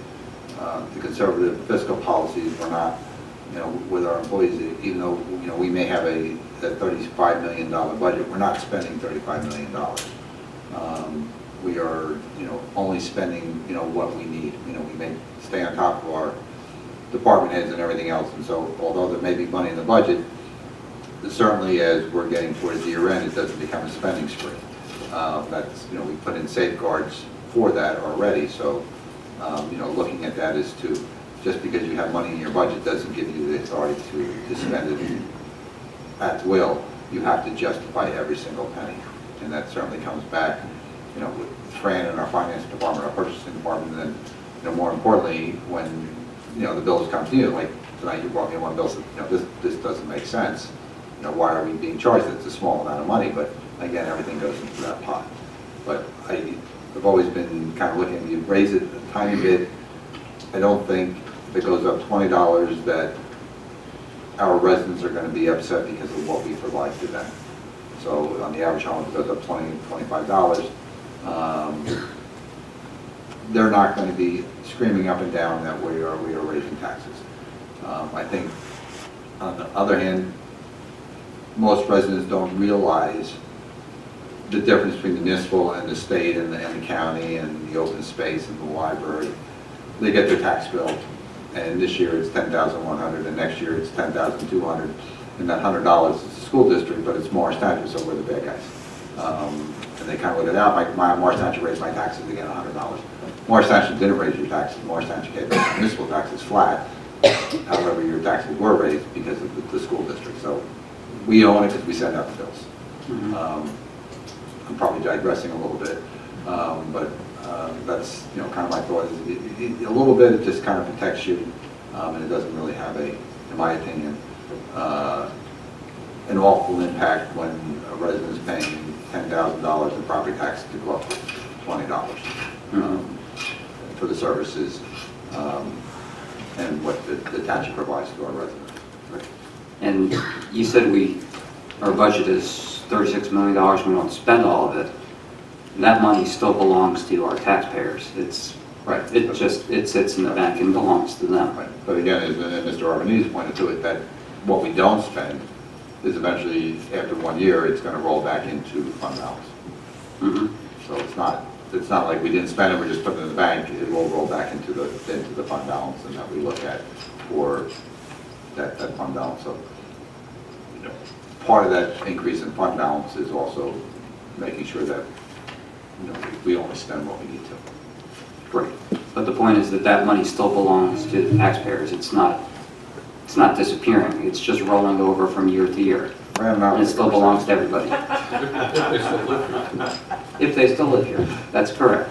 And you could municipality shop, I guess, if you want to call it municipality shopping, and move every 2 years to a place that's saving money versus, or shop to a place that's giving money back versus a town that's saving money for a rainy day. You could do that. And it is two different ways of looking at it. I will say, last year I argued to lower taxes, and I did lower them last year. And we still replenished our surplus and then added 1.2 million on top of it with the tax cut. So last year's example is proof that what I'm presenting to this township committee, that we can do it again, and we will still replenish our surplus. There's no reason why I would present something to this municipality. As you can tell, I have a passion for municipal budgeting and numbers. There's no reason why, I live here too, there's no reason why I would present a budget that would handcuff our residents, that would make us look bad, and put the township in a position where we're not AAA rated, that we're not one of the lowest tax rate municipalities in the state. You know, we got elected to do what's best for our residents, and that's what I'm trying to do here. I'm not saying that you're not, because what you're presenting is not wrong.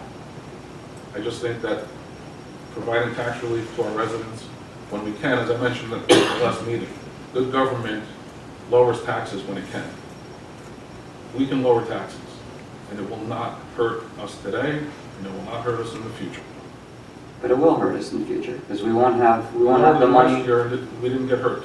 Correct, but if we want to do a big capital program, yeah, we have to go out to borrow it as opposed to having more money on hand to do something special. We have more than enough to do what we need to do.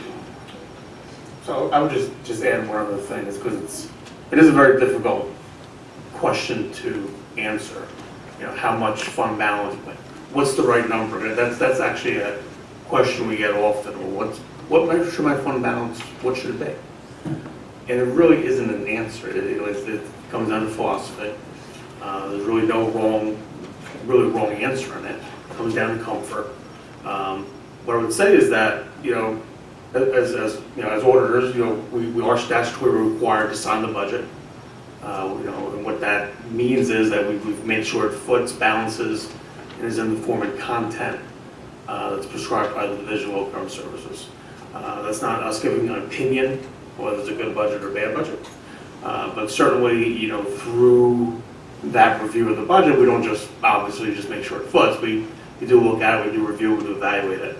And then as we look at strong, well-run, fiscally managed towns, we look for certain things. What's the tax rate look like? Lots of spikes, or lots of increases, is it flat? And yours has been largely flat for a long, period of time. How about the debt load? Is the debt load continuing to rise? That would be a source of fiscal distress potentially, or really just burdening, and taking on finance costs that you don't need, or but your debt's going down, over a 6-year period by almost 9%. You look at, we say, hey, if you do it as pay as you go, that's a fantastic thing to look at, because you're not incurring finance costs. When you bond things and you spread them out over 20 years, obviously there's a big, compounding of interest. And that's what you're doing. You're paying as you go for a lot of capital improvements, not all of them, obviously. You have a policy, and that's one of the things we look for. What's your policy on debt? Having a policy that says I'm not going to issue more than I'm going to retire is a sound policy. That's something we look for. From a fund balance perspective, Mr. Quinn presented 15 to 20%. That's not just a made-up range that I think that he thought was good. The Government Finance Association, I think, recommends around 17%. So it's right within that range. And the other thing that we look for is, are you using more fund balance in your budget than you've generated? And what you did again in your budget is that you're utilizing fund balance. You generated more fund balance this year. You're utilizing it, but you're not utilizing more than you generated. And again, that's another indicator of fiscal prudence and strength. So unfortunately, there's no long-winded way to say. There's no real answer to say, well, what's my number? It becomes a collective feeling and comfort of what that number is. And eventually, as time goes on, you may all change your mind in a year or two, where maybe the fund balance continues to increase. Maybe certain revenues come in that were unexpected. So it's a healthy discussion. But when we look at the budget, and again, we're not giving an opinion on it. It's a budget that well-run municipality, that's the way it looks. It's a fiscally conservative, but it's a well-constructed budget that checks a lot of boxes of organizations that are well-run. And as you do other audits, do other municipalities have fund balance policies? And are they in the range that we're in? They're getting more and more prevalent. A lot of times, the bonding agencies, for towns that issue a lot of debt, a lot of things they're looking for is a debt policy and a fund balance policy. That's more than just something sketched out on a piece of paper, something that's actually being followed on an annual basis. So fund balance policies aren't necessarily as formalized as what was been presented. But like I mentioned, the GFOA would recommend around 17%, and that's kind of, they're the national organization for the United States and Canada for municipal finance officials, and that's right within that range. And just one other point about a fund balance policy is it's a percentage of your budget is the amount you want to have in your fund balance, and budgets only go up, costs are going up.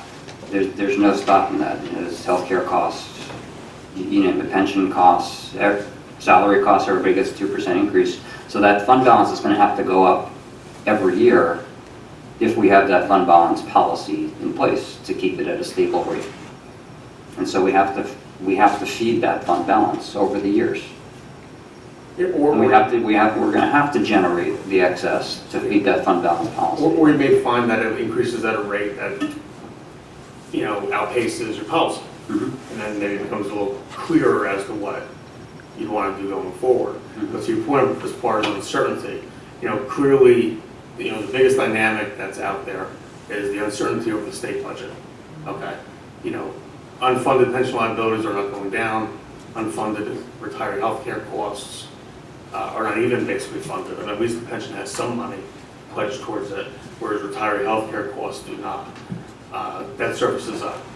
You name it, state costs are going up. At some point, they are going to have to look at state aid. They've done it with, the problem becomes with, you can do a great job managing your budget, the state doesn't. And when the state has to make a right turn, they make it very quick without any consideration to anyone else. So in any given year, if they need to make something work on their end, they're not going to worry about your fiscal planning. You're going to have to absorb it very quick. Point of as an example, school district aid. The state aid formula was changed this past July, where they've said certain districts are underfunded, certain districts are funded. Well, those districts that were quote unquote overfunded are now having a rapid decline in aid, far more rapid than they can then adjust their budgets for, which is resulting in talks of significant layoffs. Only in year 2, but I know my town, there's talk of significant layoffs because you can't raise taxes enough to counteract the state aid losses. That's just an example of, again, if something changes on the state end, they don't have a lot of courtesy for everyone else to make sure that you're okay and can absorb that. So certainly that's something to be concerned about. Thank you. Any other comments? Mark, any comments? Kathy? I would just say that what you just said is my #1 reservation about. It's your number one. Reservation. I thank Mr. Arvanites for bringing this up. This is a really good discussion. It's thought-provoking. My reservation is that I don't trust the state. They're not in good shape, and who knows what could happen. There's a lot of uncertainty there. With respect to the comments that were just made, if our state aid got cut in half, are we in a position that we can absorb it and still keep functioning and be in good shape still? If our state aid went down $1 million, we would still be comfortable, correct? But instead of having 12 million in surplus, we'll have 11. Yeah, I assume so. Okay. So, But what if you add to that health and pension costs and all that? You could get a pile on. yeah, but then we can say, what if all the new developments come in and we get the ratables for that, and what if all the pilot program money comes in for the next 30 years? There's the what ifs on the other side too. That's true. So, If you lose $1 million in state aid, in year 2, you've lost $2 million in state aid, and You've lost it every year. absolutely, and it's gone further. I can never see them raising that number back up. Anyway. That's why we have stagnant. Right. Great discussion, Mr. Mayor. Thanks. And to John, to your point, there is going to be additional revenues coming in next year. So we have, the Honeywell properties coming online. About 2/3 of them are online, but still have 1/3 to go. We have that broke ground at Colgate, Palmolive, the old facility on Hanover Avenue. Those will be coming in. I agree. And when that money starts to show, I think we'll have more flexibility. But at this point in time, I'm a conservative budgeter. I do it at home. I like to have a nice, healthy rainy day fund if my roof starts leaking or anything like that. And I know you think that we have enough. I'm comfortable at the rate that we have in the current budget. And I know it's just different philosophies, and I respect what you're saying and understand it. And I am comfortable too, so I'm not saying to lower where we're at. I'm just saying to not increase it as fast as it's been increasing. That's all I'm saying. So I'm not spending any more money, I'm not using any more money. But if you don't take it in this year, you won't have it in future years. And so in the future years, when we do have that excess money, we can have a conversation about, I think, lowering the tax rate. My last comments, if I could, Mhm. and I'll shut up. So, Well, 10 o'clock was my limit, so we're almost there. okay, I'm sorry.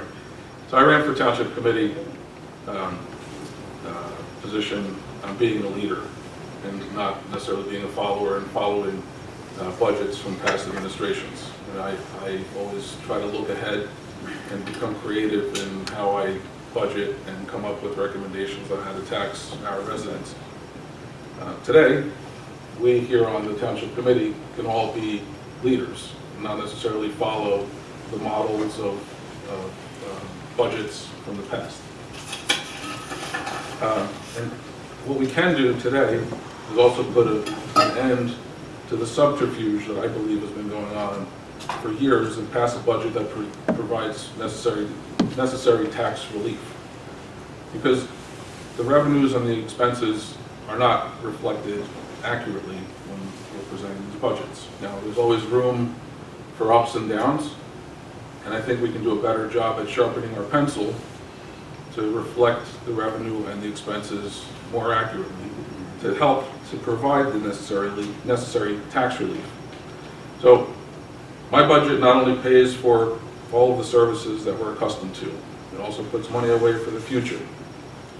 Last year, we did that, and we had progress by providing that necessary tax relief to all of our residents, but especially the seniors who are on fixed income. Today, we need to provide more tax relief. As I mentioned earlier, good government lowers taxes when it can, and we can. So today, we can lower taxes. Today, we need to be leaders. Today, we need to do what's right for all of our residents and present a budget that is more fair in the taxation to our residents. And I feel that a yes vote to the introduction of this budget tonight is a vote for a tax increase. Well, it would seem to me, sir, and I agree with your philosophy, and I think your thought process has been very good today. But the situation being that for us to vote, if we do vote for a flat tax, I think that's a great leadership situation. We are doing what's good for Morris Township, for our 24,000 residents. It would be so easy to say, let's cut taxes by $200 to $300. But you know what? I think it's fiscally sound and prudent to do what I hope we're going to do tonight. And I thank you, Mr. Mayor. Thank you.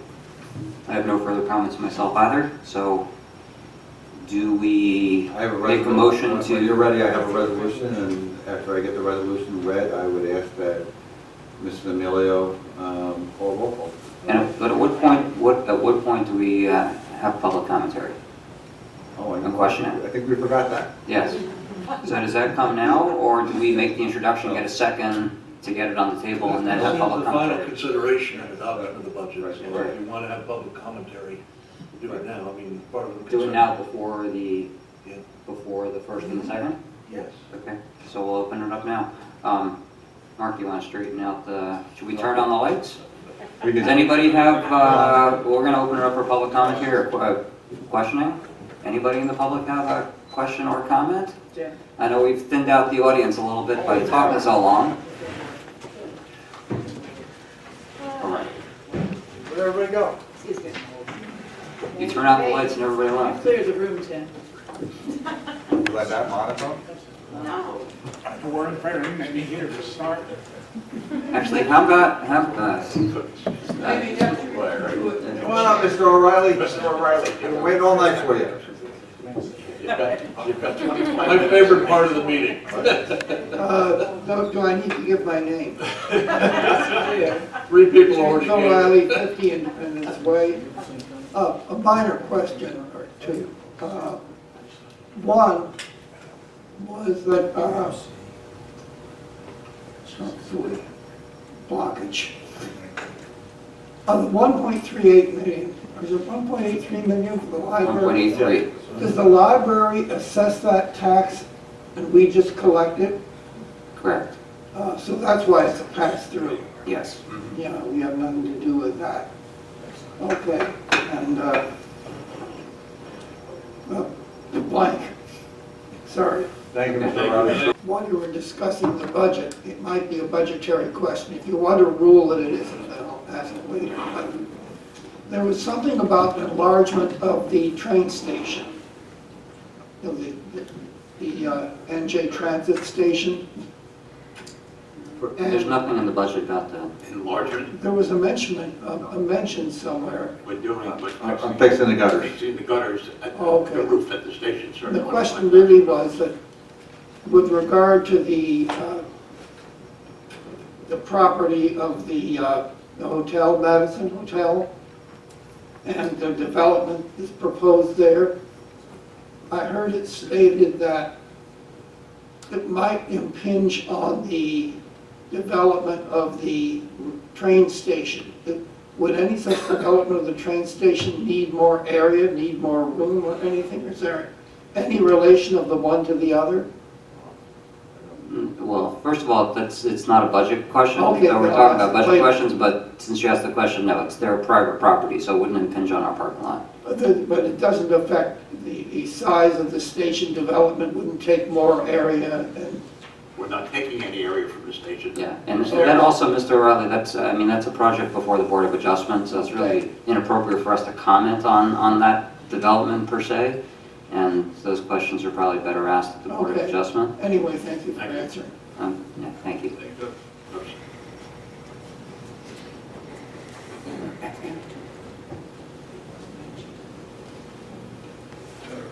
Sue Young, 35 Schoolhouse Lane. The famous Sue Young. Pardon? After tonight, the famous Sue Young. Shucks. I put more money into the community garden. Yes, yes. I appreciate all the work that has been done on this budget. It's taken, what, a year plus, plus all of the years prior to this to be able to make sure that the budget is, for us, a flat tax. We start again next Thursday for next year, by the Do you? way. No, I'm joking. No glass of wine or beer? Be appropriate. I don't know if Mr. Arvanites is running for re-election this year? No. I'm not. No? Okay. I don't believe that reducing my tax is 200 because I'm, quote, paying more than I should. I appreciate all the services that we have in Morris Township. I appreciate that we have a surplus in a fund balance so that if there are any issues, and we have probably, who knows what's coming up. I would rather have that as a rainy day fund than to spend it all, as Mr. Abernathy suggests. So I appreciate, just want to let you know that Thank you I will very ask much. for a motion for the resolution or the ordinance first. It's a resolution. I will, Resolution, yeah. I will, Please read that into the record. Just so that, I know there's a bit of contention up here, but requires a majority of the full authorized membership, which means it needs 3 votes to carry. Mhm. the resolution put forth to the Township Committee, be it resolved by the Township Committee of the Township of Morris, County of Morris, that the budget herein before set forth is hereby adopted and shall constitute an appropriation for the purposes stated of the sums therein set forth as appropriations in the authorization of the amount of $22,327,716 for municipal purposes, $105,780.01 for open space, recreation, farmland, and historic preservation trust fund levy, $1,824,704 for the minimum library tax.